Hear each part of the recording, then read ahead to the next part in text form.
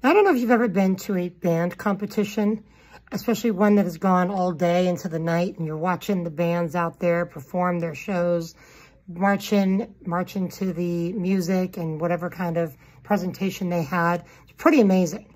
Each one of them has to do their job without bumping into somebody else and all that stuff. Now, if they were to turn the lights out on that stadium and be completely dark, most of those band people could still probably march pretty well for a few seconds without bumping into somebody. But once it gets dark, it's really hard to see, and you start bumping into everybody else, and you're not able to do what you need to be doing.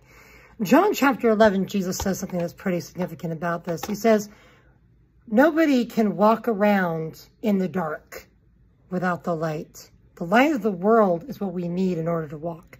That's what he came for. He came so that we could walk according to the right way, so that we don't stumble, so that, you know, we may sin, but we're going to continue marching forward toward him and to the goal. And we are a body. The body of Christ is like it's like the band out there on the field.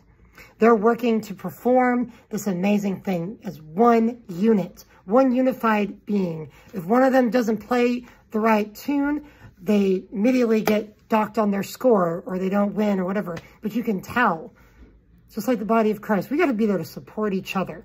You know, the field is life.